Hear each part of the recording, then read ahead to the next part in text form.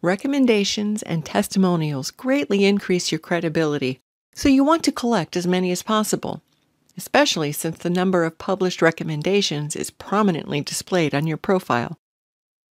Anyone, even someone who doesn't subscribe to Mediator Select, can submit a recommendation or write a testimonial, even without receiving a request from you to do so.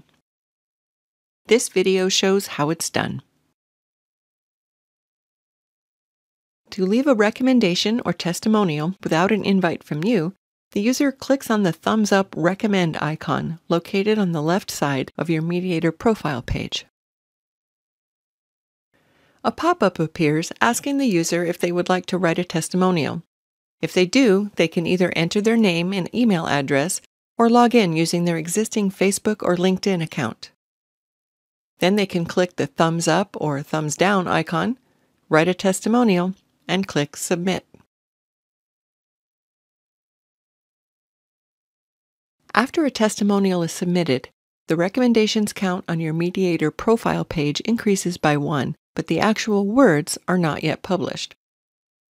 Publish the testimonial by going to your My Account page, clicking on Testimonials, then clicking the appropriate toggle switch to Show.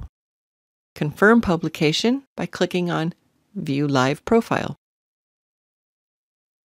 If you receive a testimonial from another location, perhaps via email, social media, or from a face-to-face conversation, you can enter that testimonial on behalf of your recommender. When you choose to do this, the testimonial is published with a note confirming that the text was entered by you on behalf of the author. Learn how to enter a testimonial on behalf of someone else in the next video tutorial.